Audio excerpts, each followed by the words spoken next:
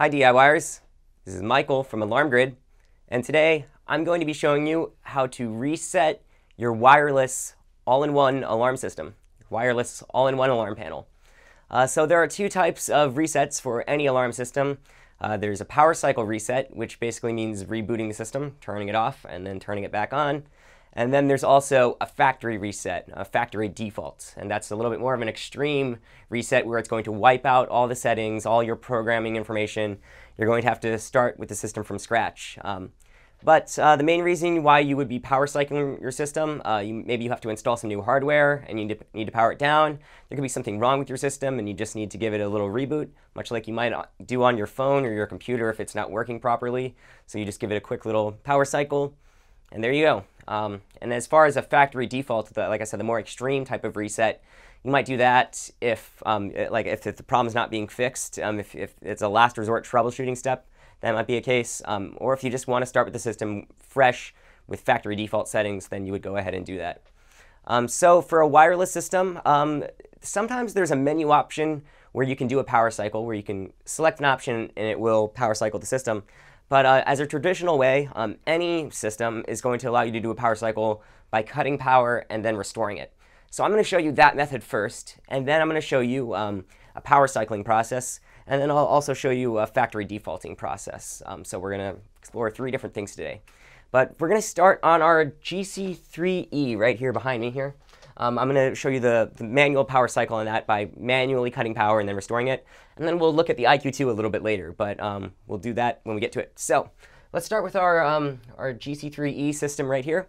So I'm going to cut power to it by cutting AC power and battery power. So I have to open up the panel. So what I'm going to do, I'm going to take it and just kind of get it off the wall here. Let's see if we can get it.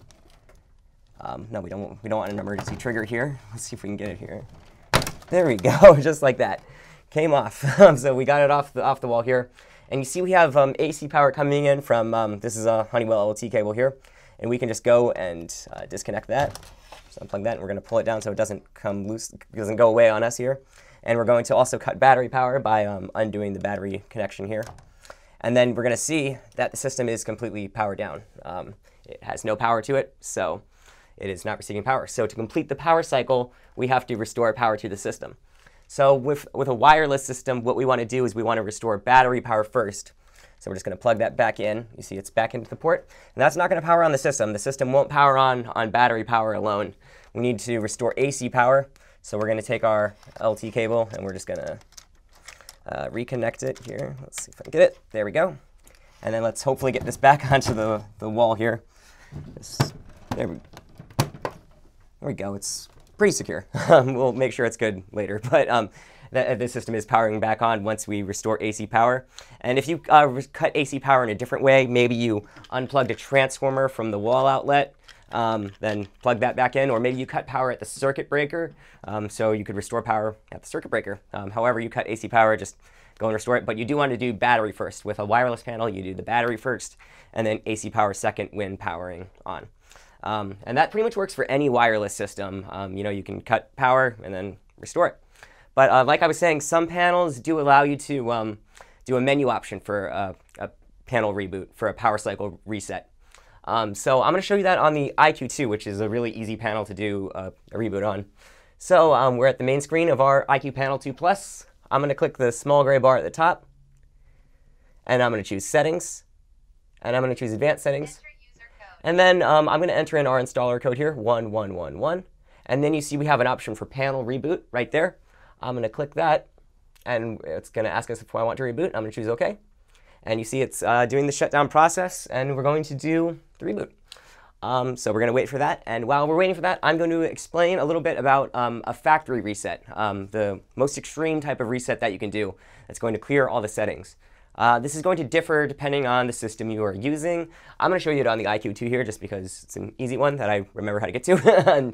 But if you are doing it on a different system, then you will want to refer to the manual for that system on how to do the factory reset. And you might want to look at what exactly that entails, because it's going to reset pretty much all the settings. There can be some exceptions, but it will depend on the panel you are using. Really, like I said, just really depends on the panel. And there are all sorts of different factory resetting processes. Some of them involve powering down the system and holding down a button while the system's being powered back on. Some panels will have the menu option. It's really going to change depending on the system. So you see we are waiting for our IQ2 to get going. So we'll wait a brief moment for it to come back up.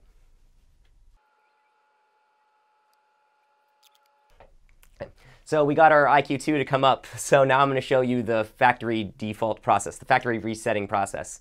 So what we're going to do, we're going to start from the main screen of our IQ Panel 2 Plus. We're going to hit the small gray bar at the top. We're going to choose Settings. We're going to choose Advanced Settings. And then we're not going to use our master code. We're not going to use our installer code. We're going to use our dealer code, which is the highest authority code on the IQ Panel 2 Plus. And that default code is 2222. And then we're going to choose Installation, and then Dealer Settings. And then we're going to scroll down quite a ways. And we're going to see Master Reset. Erase all content and settings and restore to factory defaults. And we're going to hit that. And it's going to reboot and reset all installed applications, so let's go for it. And now our IQ Panel 2 Plus is going to do its factory reset, and that's going to take a few minutes, so we're not going to worry about that. But that is how you would factory default the IQ 2 Plus. A different panel is going to have a different factory resetting process, so refer to the manual for your system if you want to do a factory default. And remember to only do that in extreme situations, because you will have to reprogram the system entirely, including all the zones, and depending on your system setup, that could take a while. So that is how you reset your wireless alarm system. There's a power cycle reset, and then there's a factory reset. So if you have any questions about alarm systems or about alarm monitoring services, send an email to support@alarmgrid.com. If you found this video helpful, make sure to give it a thumbs up below to like the video, and remember to subscribe to our channel for updates on future videos. We hope you enjoyed the video. Thank you.